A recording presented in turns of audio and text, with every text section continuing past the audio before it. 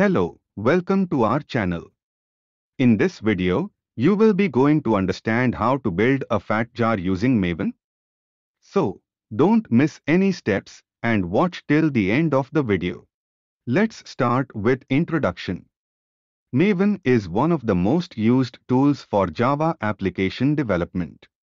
Maven packaging will create a jar file without dependencies.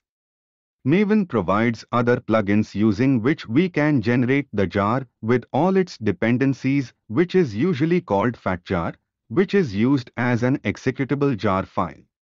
These FatJars are mostly useful to build executable jar files. For supposing, if we are developing a microservice, if we don't create a FatJar file, we need to all its dependencies in one folder. Add this folder to the class path and start the microservice.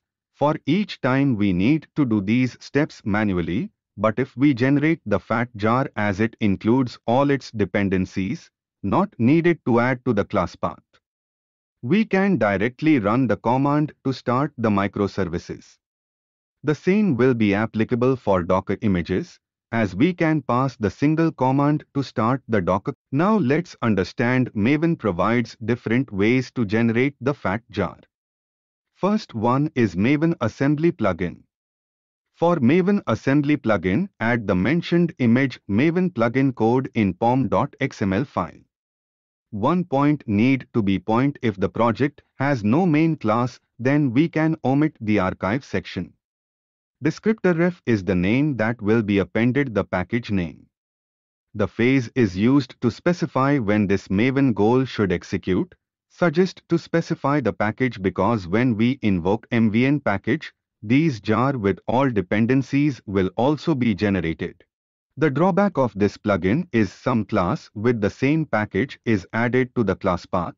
This assembly plugin will have only one class.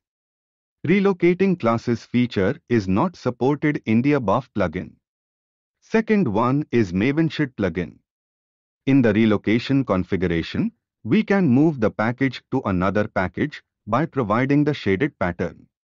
This plugin also supports if some of the packages are not using in the application security solutions, we don't need in the final FatJar, we can exclude those packages in the exclude section, which will improve the class loading performance. For suppose, if a jar file contains 10 packages, but we are using only one package, then instead of excluding 9 packages, include one package. We can use includes tag similar excludes. Third one is review FatJar. Execute the command as per image code to observe the FatJar folder structure.